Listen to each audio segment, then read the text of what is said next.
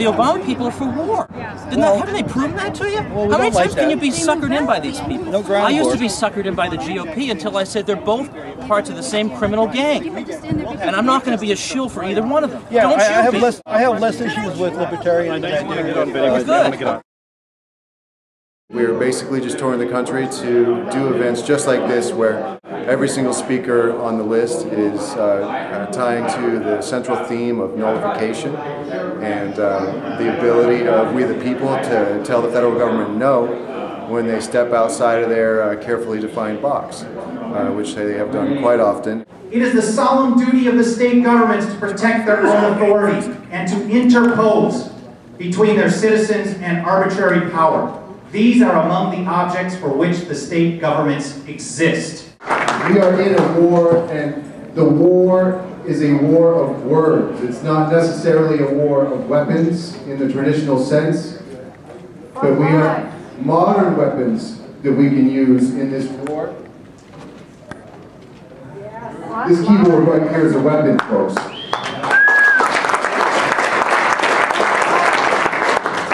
Some of you know how to use it well. Some of you are just getting started, but everyone can participate in this war using just that tool alone. Now, can you imagine the articles that are going to come out about this event? Some of them are going to be attacking what we are talking about here. Some of them are going to say things like, you know, maybe we hate brown people. Or maybe we are just trying to secede from the Union, which is not the purpose of nullification. But every person in this room were to set up Google News alerts, and we're aware when this type of article hits the internet, and every single one of you leaves a comment setting the record straight, then every single one of those attack pieces suddenly becomes a valuable educational tool, and that's the kind of thing we need to do to win this war. What I would say is we'll probably disagree on guns and healthcare and maybe the EPA, but we'll agree. Can't disagree on that. But we would. But we'll agree on foreign policy, and we'll agree on ending the drug war because hundreds of thousands of people, disproportionately minority, are thrown in cages every year, and it's disgusting. You guys want to come inside?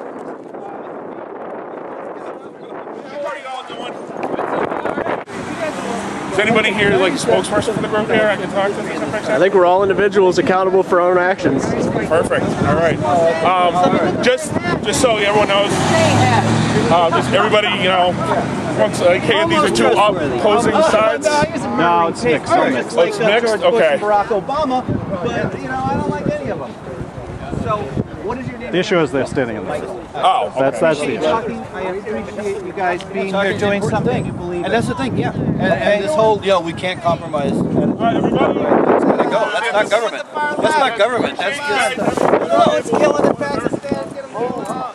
But like, we have our different disagreements. Let's just try to, you know, respect everybody's. Sir, I'm the organizer of the event. I welcome all these people to come into our event. So, just so you know. No, okay, just as long as everybody, you know, make sure we can keep a healthy debate going. Okay. Yeah, and just make sure you don't obstruct traffic. Great, guys. Having great peace. Right? No, do you not think I have an incentive to take care of myself? Life is funny. Life is, everything here is funny. I know you can take care of yourself. I just worry. Well, I just worry. You can't, I mean, a grandma's supposed to worry about kids. It's my job. Right? Great, guys. Having great peace. right?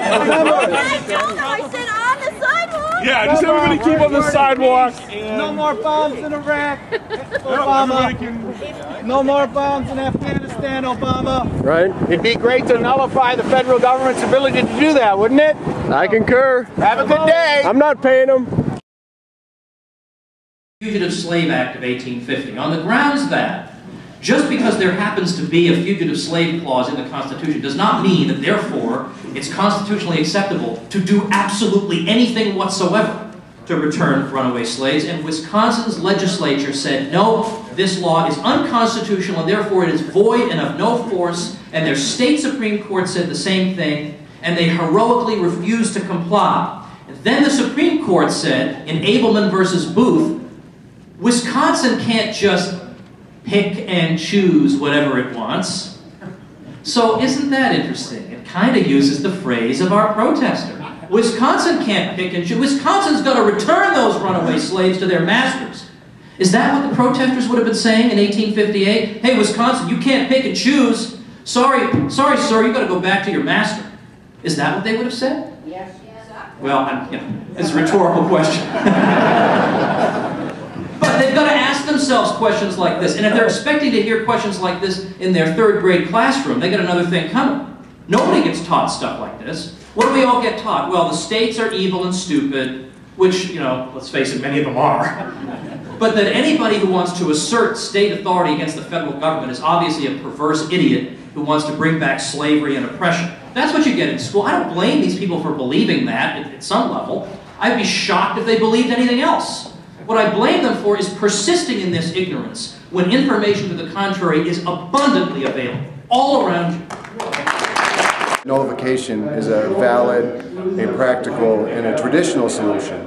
And it makes much more sense than trying to send people to Washington, D.C. and trying to take the federal government to court, particularly take the federal government to federal court, because none of those things make sense. They've been tried time and time again, and that this is an approach that actually does bear results. We want individuals to liberate themselves, to simply choose freedom. We want to encourage people and remind them that you need not ask permission in order to live as free, sovereign individuals. In many instances, you can just make that leap and actually live free, even if it might be illegal, because of course something that's in contradiction to natural law, to God's law, is no law at all. So that's part of the message. All right. Refuse to comply and live free.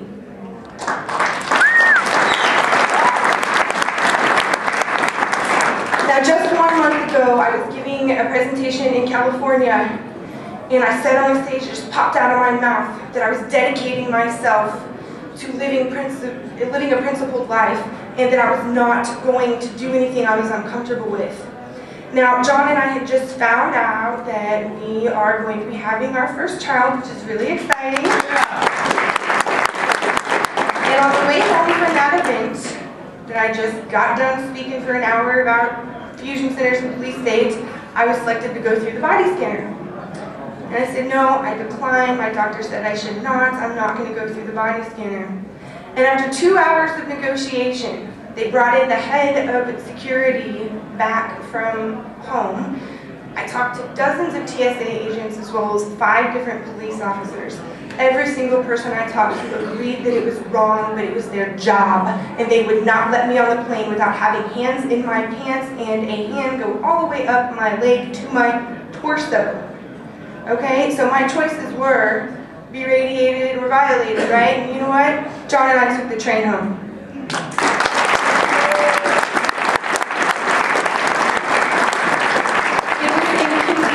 The train didn't depart for 2 extra days. It cost us extra money. I lost one of my part-time jobs because of it. But I made a decision that I don't want my child to look back at my actions before they come into this world and to resent me. I want my child to know that I'm doing everything in my capability to stop this now. And if my state reps won't listen, I'll be damned on what am I thinking. If my city council reps won't listen, then I'm done talking and I'm going to start acting and I'm going to step and I'm going to walk the walk every single day, and I'm going to refuse to back down just because someone in a badge or who has been elected by supposedly free people tell me that I have to behave a certain way. So I want to do something a little uncustomary real quick before I step down, because we're in a really neat place. And there are actually multiple people here in this room right now that have made the choice to not back down when confronted with a badge and a gun when they were doing what they felt was right for freedom and for themselves and for their morals. And so I would like anybody who has been arrested or detained or otherwise abused by the state while doing something in the line of duty of activism to please stand up for a round of applause, because you are the true American patriots that are living right now today.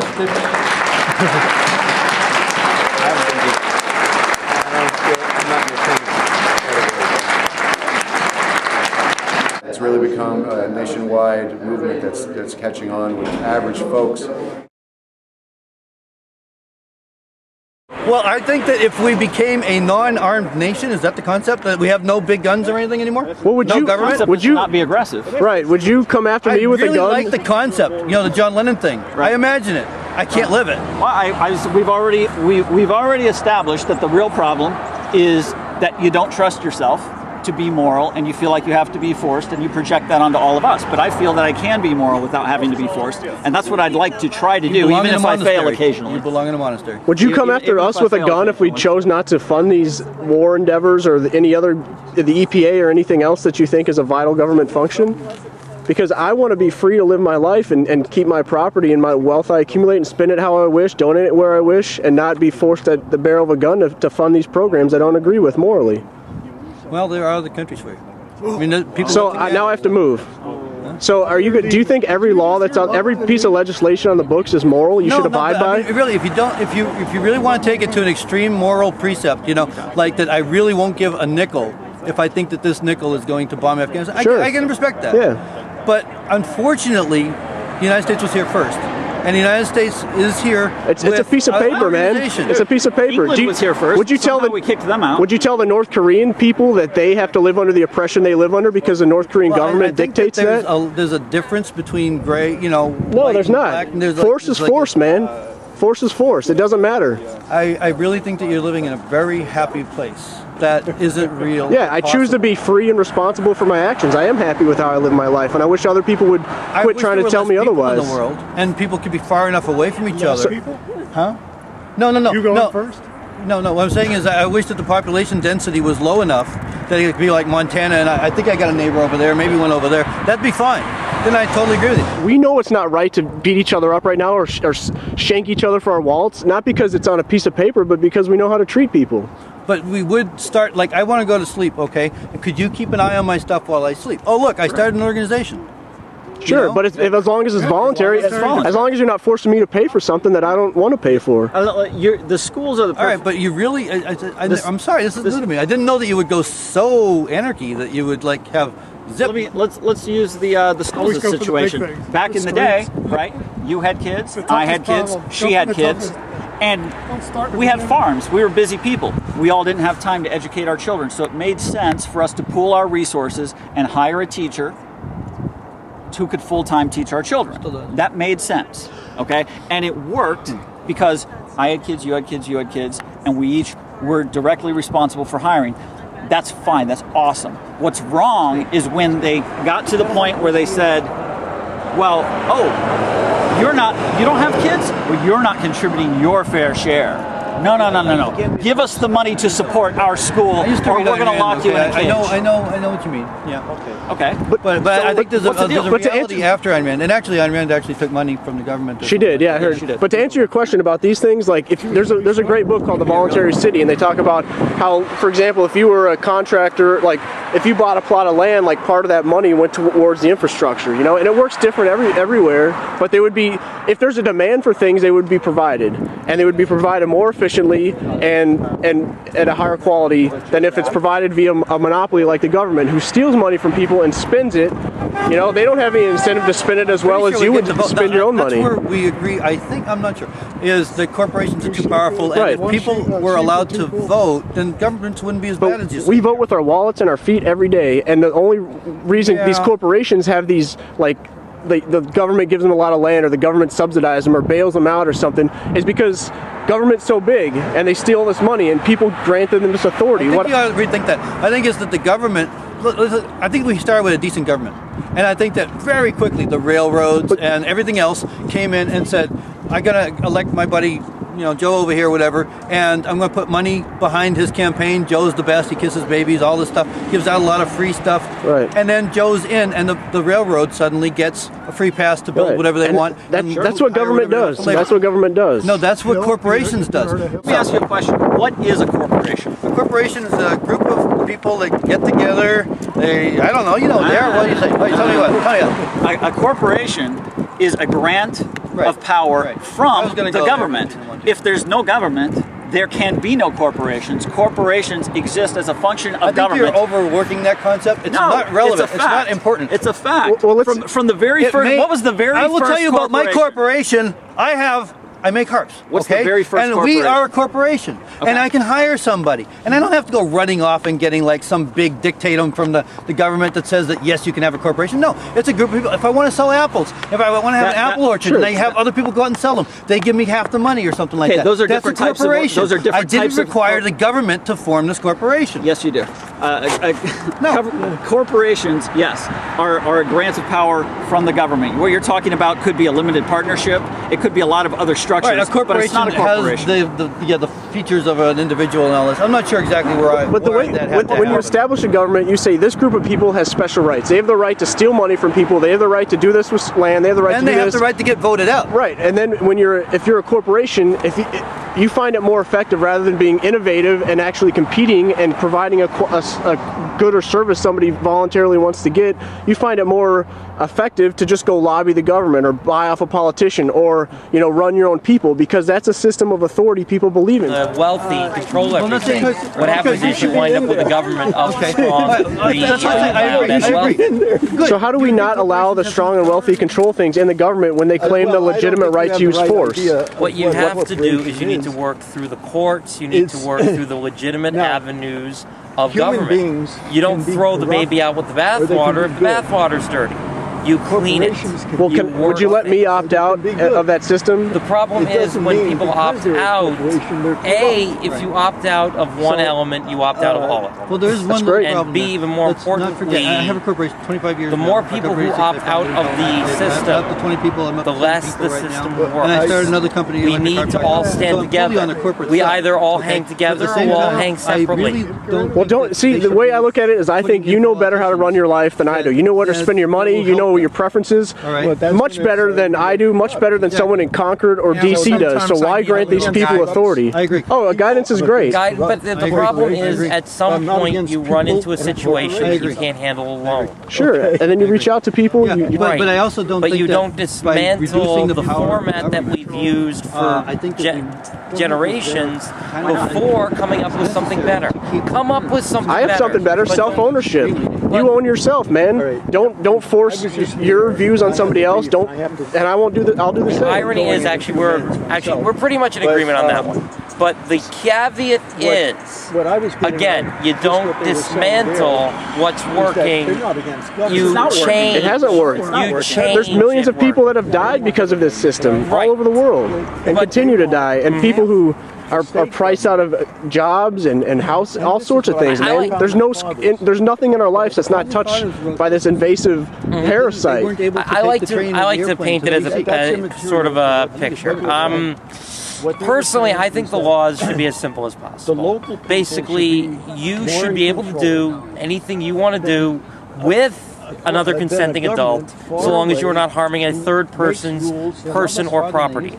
Done! But Deal. It's over. How? We agree. How do we protect that? Personal accountability. How? This is the same story. This is the exact same story as this gentleman. I don't trust myself to do the right thing. I am projecting my immorality onto the rest of the world, right? Since I can't trust myself, I certainly can't trust you, and you can't trust yourself, and you can't trust him. You guys can't. I know, because I know what I would do if there were no government to force me to do the right thing. I'd be evil and corrupt and hateful, and I would do these terrible things to people because the government is the only thing that stops me from doing those things. Come on. It's not that you'd be evil. What would happen, though, is we're governed by enlightened self-interest. Now, enlightened's the good part, self-interest not always. What happens if your self-interest says that your neighbor's money will look better in your pocket? Okay, that's stealing. It's very short-sighted, and that's not self-interest. The phrase is enlightened self-interest. Right, and theft is not a very enlightened concept. But the problem is you have a little theft of, say, you walk up and stick a gun in someone's stomach. That's obvious theft. What happens, on the other hand, if a corporation, say, makes a substandard product and then sells it and it injures someone? They go out of business. They go out of business. They get sued. Taxes me to form a bureaucracy to protect me from the corporation, and they don't protect me from the corporation anyways, so now I get raped twice. Right. All that means is we need to come up with a way that we can keep someone from hurting you in the first place without putting undue bureaucracy on top of it in the process. Let's do it. Not granting anybody extra rights. Right, but that's the key. But that's the key. We need to figure out a way. You need to figure out a new framework before dumping the old framework. Don't throw away what's almost working in pursuance of that which has not worked yet. I think that's just fear. It may be. It may be. Just have some faith in your fellow human beings. I do. I have faith. We wouldn't be here if we weren't mostly good. I hear you. Ultimately, the 10th Amendment doesn't say that the states have the powers not delegated to the federal government. It says we're to the people, which means that if your state's not doing it, then you can do it on your own.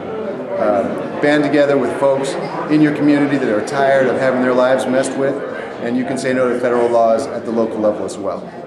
Live free or die. Death is not the worst of evils. There is no stronger line. There is no stronger fist.